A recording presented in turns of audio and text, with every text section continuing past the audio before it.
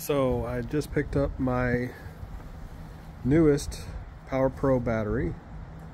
So the total pallet weight is like 350.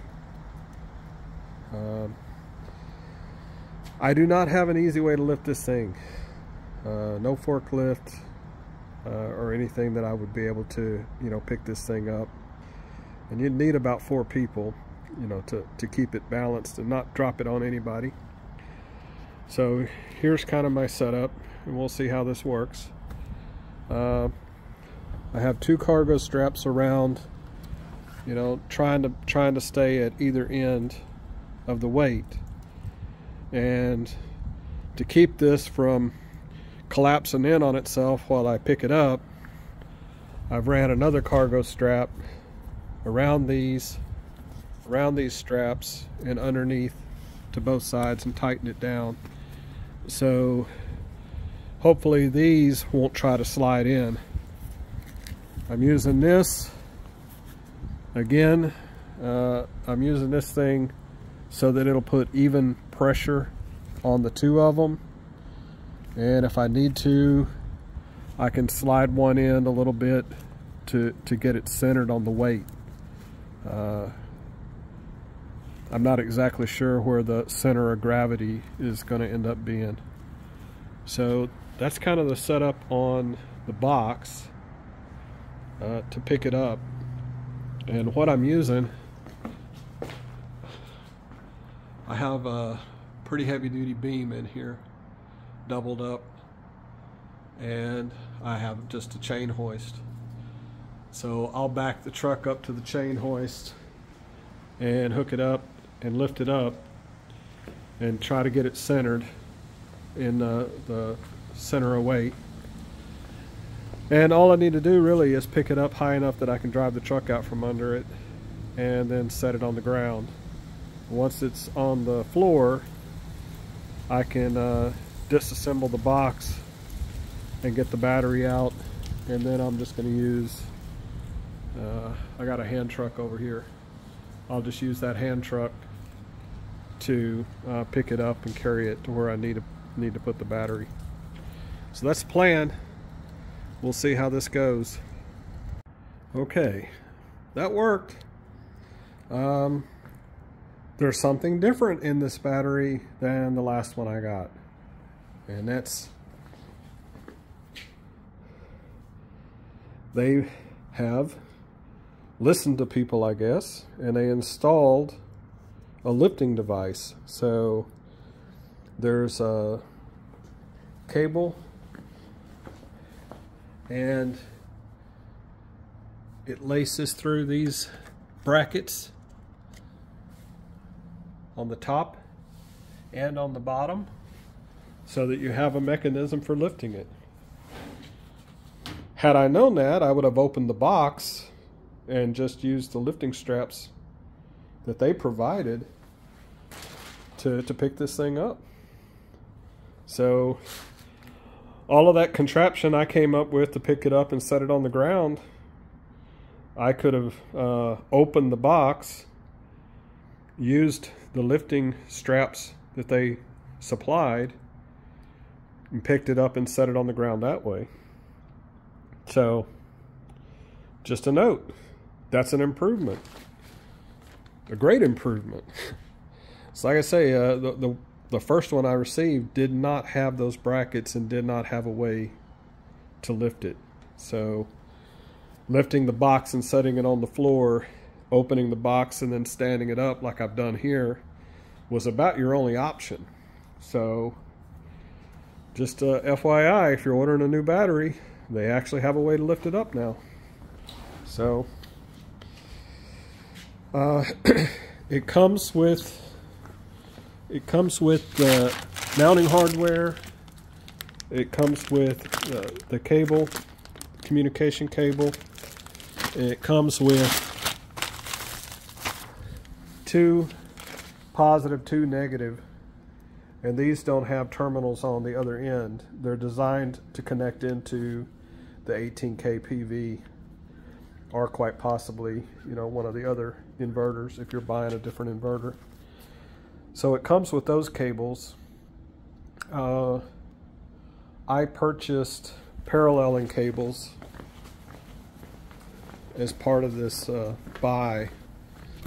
So that comes with another COM cable and then a positive and a negative to connect the new battery to the old battery. So what that's going to allow me to do, I should be able to take those, crimp lugs on them,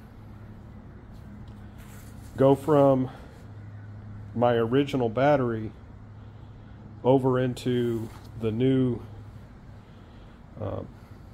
cable box and land those two cables.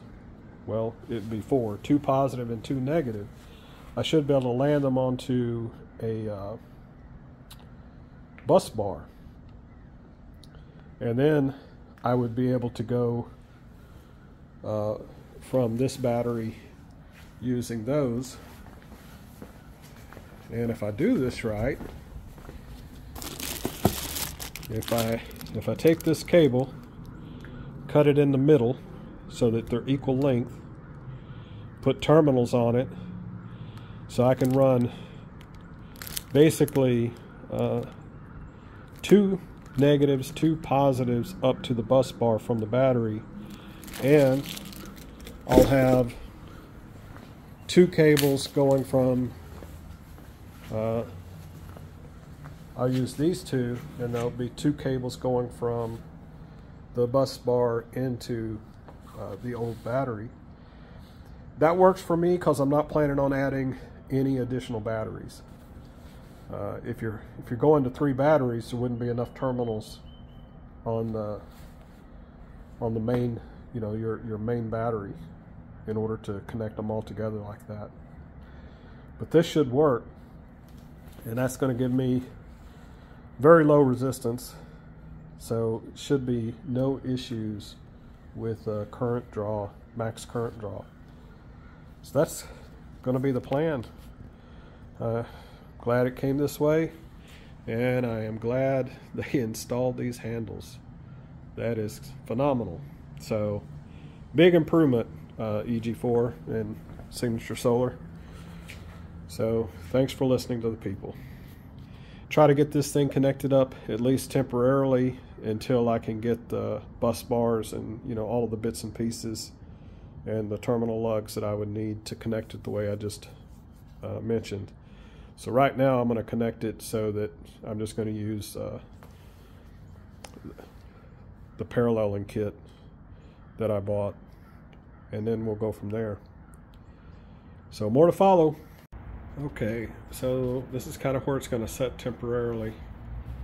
Once I can do the bus bars and move the battery over, I'll move it out from under the power distribution panel. But just a real quick, some things that they have changed besides the handles, bonus for lifting it up. So this little cover plate now is attached, so it doesn't get lost if you unscrew it. It still ships in a default, all of the dip switches are down, so you'll have to set it up to either your main battery or a slave battery. So you'll have to do that procedure in the manual. It shipped 55% charged. The BMS version is a 13, and the original battery I have, it's a 1. So in order for these two to work together, I'm going to have to upgrade my first battery here to the same software version. And I don't have the cable. That was the one thing that was holding up this whole shipment, and I asked them to go ahead and get it shipped without the cable for programming. So I will need that in order to update the software for the BMS in the first battery so that they're on the same software version. But right now my plan is probably tomorrow I'll connect it up as the main battery, and I'll let it run for a while and make sure there's no issues with it before I parallel them.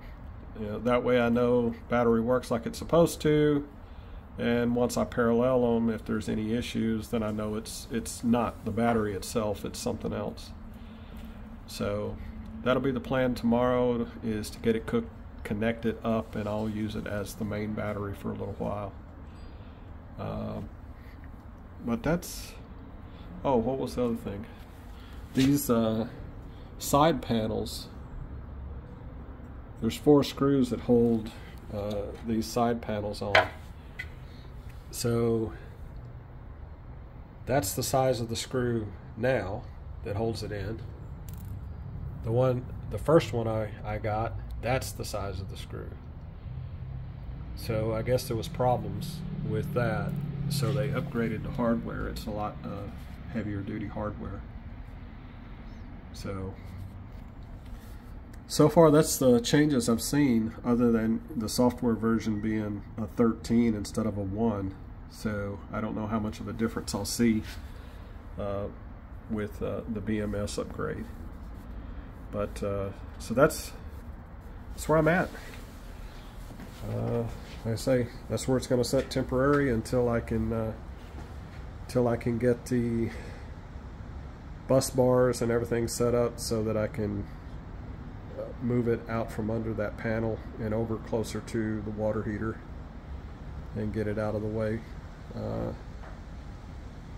So I will do an updated video once I have it set up and programmed, and see how it goes with the operation.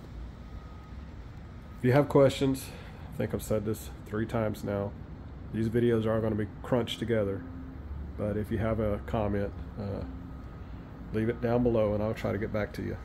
Thanks for watching.